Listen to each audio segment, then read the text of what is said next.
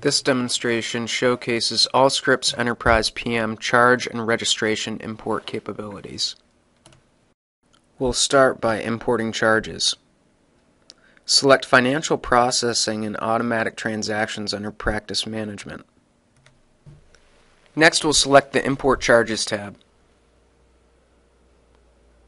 We'll then select the Mosaic HL7 Charge Import Information Broker format.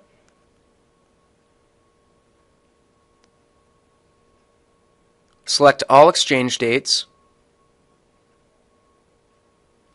then query for charges available for import. Notice the first set of charges in the list have exceptions. We will then right-click to validate the charge and fix exceptions. In this case, the procedure code and type of service sent by the vendor could not be identified in the corresponding AEPM dictionary. We can manually bridge this procedure to the corresponding AEPM value by clicking on the binoculars and searching for the corresponding procedure code in the Allscripts dictionary. We'll search by procedure description and key in the name of the procedure as sent by the vendor.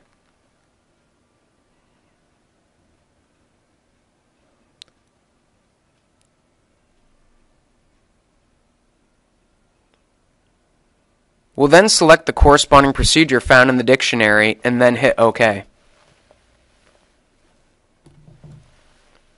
We will then save the changes,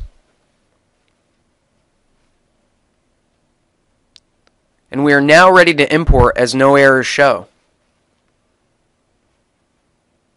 We can then right-click the set of charges and select Process Import Charge. Notice that we must specify the transaction date and batch number before importing.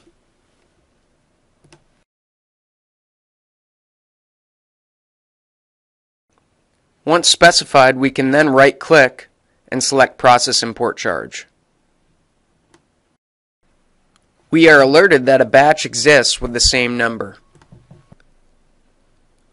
We are then presented with Allscripts PM Companion and can now complete charge entry.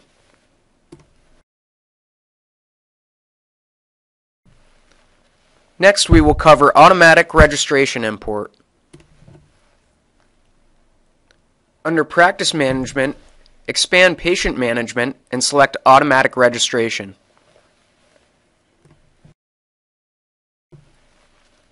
Next, select Mosaic New Patient Demographics Information Broker format. Choose all exchange dates, then query for available registrations for import. Notice that this registration has exceptions. We'll then double-click to address the exceptions. This registration generated exceptions due to failed carrier linking. By clicking on the binoculars, we can manually bridge carrier linking issues. We can search the AEPM carrier dictionary for the corresponding values. In this case, we'll search by carrier name, and then manually select a match.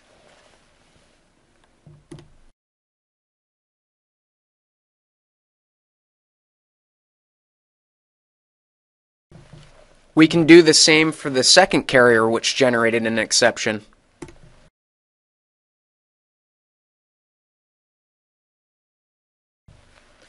We'll then click Save to apply the changes.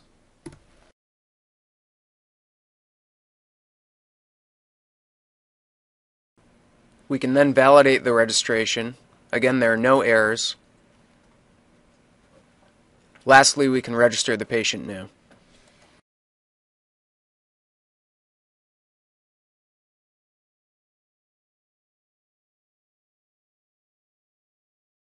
Thank you for viewing the demonstration. Please contact us via our website with any questions.